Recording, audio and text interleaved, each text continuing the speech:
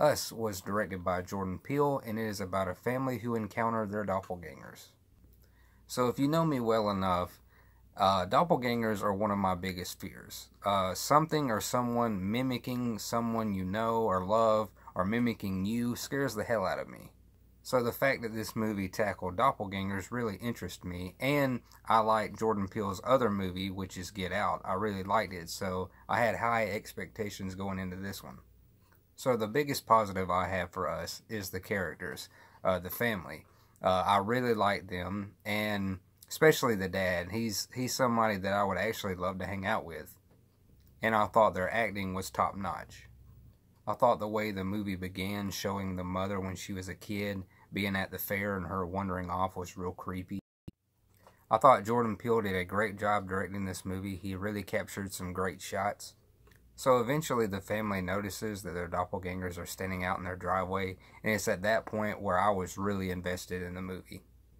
But it was short-lived, unfortunately, because once their doppelgangers break into the house, I started to become more and more disappointed and let down. And don't worry, I'm not spoiling anything. Everything that I mentioned that happened in the movie happens at the beginning of the movie. So now we'll segue into my negatives. I thought all the scary stuff in the movie was goofy.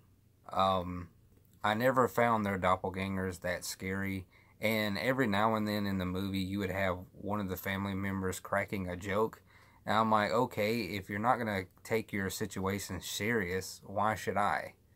And there's things that get revealed at the end of the movie that just didn't make any sense, and I can't get into that because I'll be spoiling the movie, but yeah.